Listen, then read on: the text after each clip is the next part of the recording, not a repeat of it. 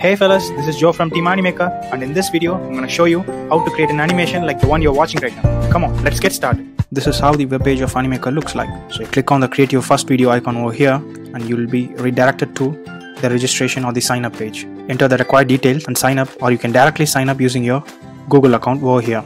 Once you are done signing up, you'll be redirected to the dashboard page of the Animaker application.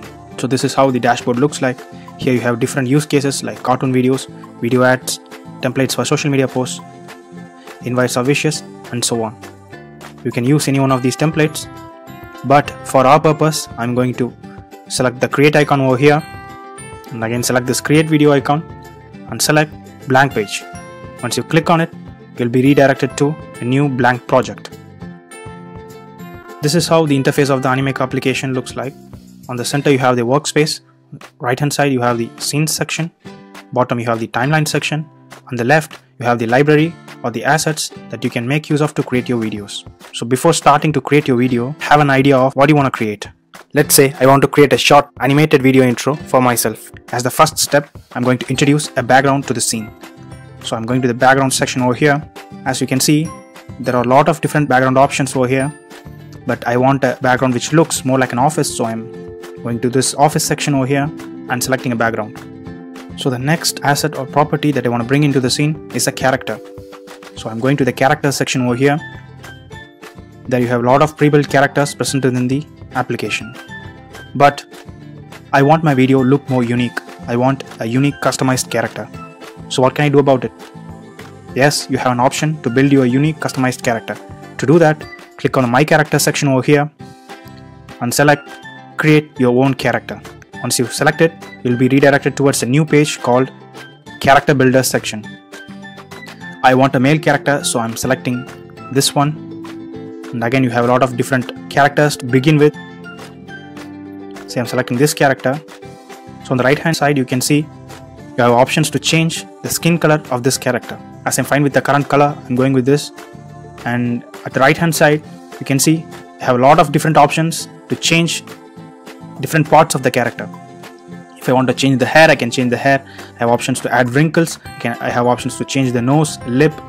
When I can add a lot of different attires, a lot of different wearables to this character. Let's start with hairstyle. I want a professional looking hairstyle, so I'm going to hairstyle section.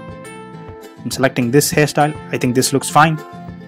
Now what I want is I want to change the attire of this character. So I'm going down and selecting the top wear section.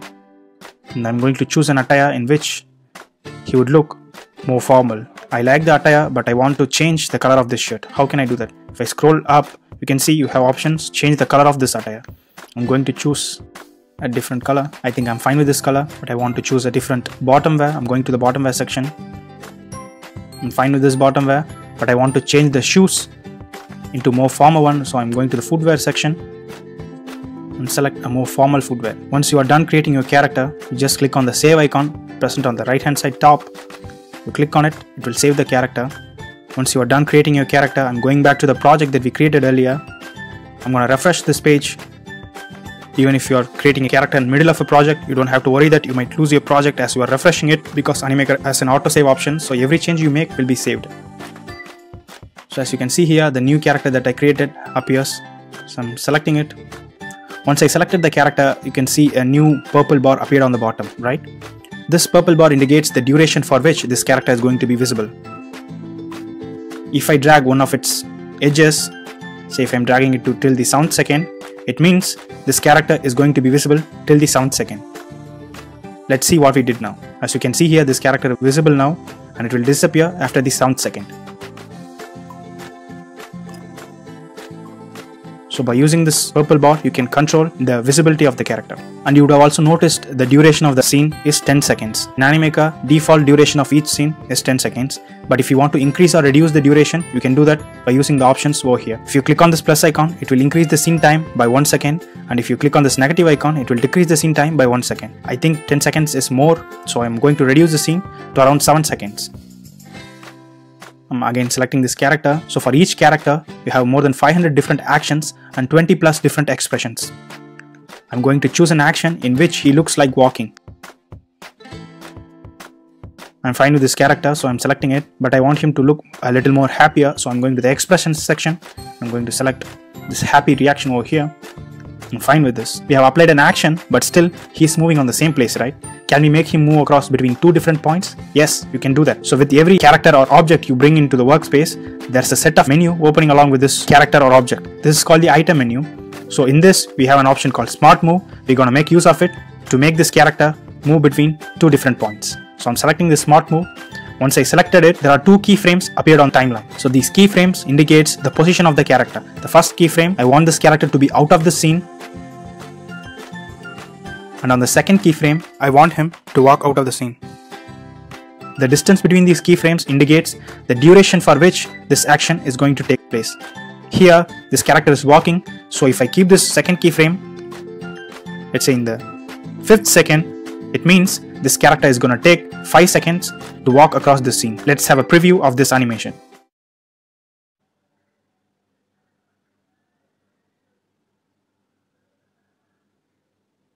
That was smooth and simple, right? It's as simple as that to do animation in Animaker. So we created a character on our own, we applied action to it, we made him walk across the screen, but still I'm sure many of you are not satisfied with this. You may want to bring in multiple action to this character, right?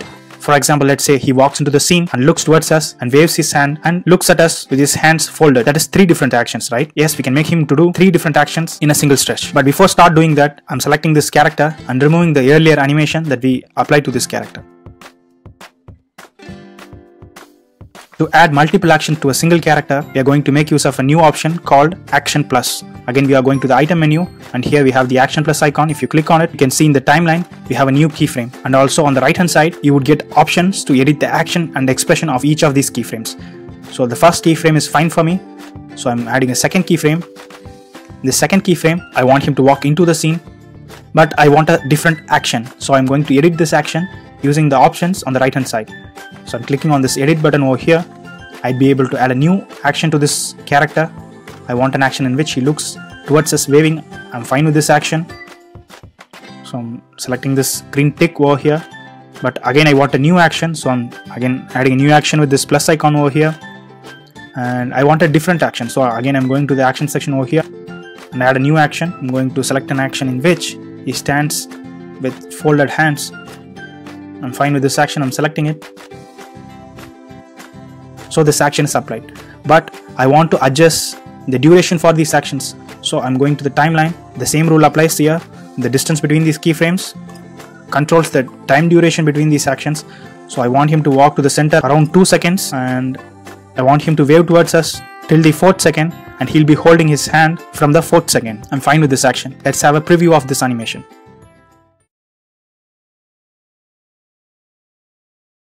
Cool, right? We created a character, we gave an action to it, we made him walk, we made him to do multiple action. Still, what good is the animation without the characters talking, right? Yes, we're gonna see how to add voiceovers to your character. To add a voiceover, click on the character, and here you have a small microphone like option called voiceover option. So if you click on it, you would get 3 different options to add voiceover to your character. First, you can directly record your voice. Second, you have an built-in text-to-speech engine. Or finally, you have an option to upload the pre-recorded voice that you already have. First, I'm going to show you how to directly record a voice using your microphone. So I'm going to the record voice option over here. So you can click on this blue icon and directly record the dialogue that you want your character to speak. Hi, I'm Joe. I'm a marketing ninja. So once you recorded your voice, you have option to have a preview of your voice. You can name the audio file.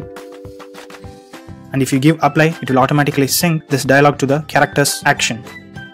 Once the audio is applied, you can see the video timeline is opened. As you know, we made the character to walk into the scene and waves towards at the 2-second mark, right? So he's gonna speak this dialogue from that point.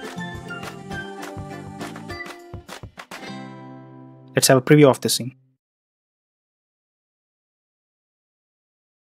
Hi, I'm Joe. I'm a marketing ninja. It's that simple to add a voiceover to your character in Animaker. Now I'm going to delete the audio that we uploaded now and show you how to add an audio using the text-to-speech engine present within the application. Going to the voiceover icon over here, selecting it, I'm selecting the text-to-speech option over here. Here you just type in the text that you want your character to speak.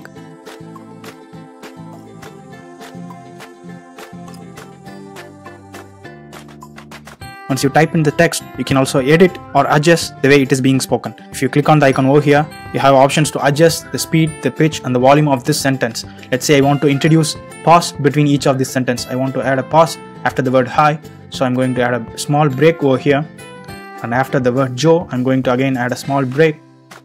I'm fine with this. You can also select between different gender, and also within each gender you have different voices to choose from. Here I have US English as the language. If I want to choose a different language, I can also choose a different language accent. I want to try a British accent, so I'm selecting British English. Let's have a preview of this dialogue. Hi, I am Joe. I am a marketing ninja. If you're fine with the preview, give sync. If you're not fine with the preview, again you can make changes to the dialogue. I am fine with the dialogue right now, so I'm going to give sync over here. Again, I am adjusting the position of the audio in the video timeline. Now let's have a preview of this scene.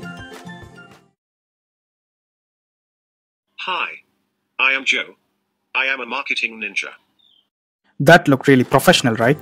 So like this, you can make use of the inbuilt text-to-speech engine to create professionally looking videos. Now we are going to see the final option for uploading a voiceover into your videos.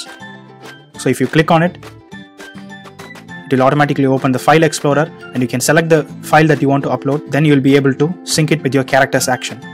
Now as a final step, I want to add a music track to this video. To add a music track, again I'm going to the asset section, and down you have a section called music. There you have a lot of royalty free music which you can make use of, and all you have to do is you just hover over the music tracks and you can hear them.